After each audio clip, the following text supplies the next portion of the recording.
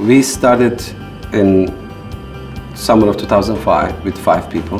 When we worked almost 18 months in the kitchen, me and Mustafa and sometimes a few others, crafting this cup of yogurt. We try to do it as pure as possible. Because milk is a gift from nature, right? It comes to us as good as nature can give us. So we have to keep it, as a manufacturer, as a makers, we have to keep it integrity of the ingredients that comes from nature. Once we knew that we had it, the perfect cup of yogurt, then we had to find some fruits. So we asked for the fruit suppliers to bring us wholesome, real fruits. And some of them would say, well, nobody asked those things from us. So what do you mean?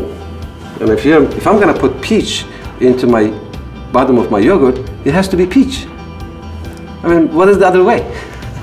When it's authentic, when it's real, you don't have to say much about it.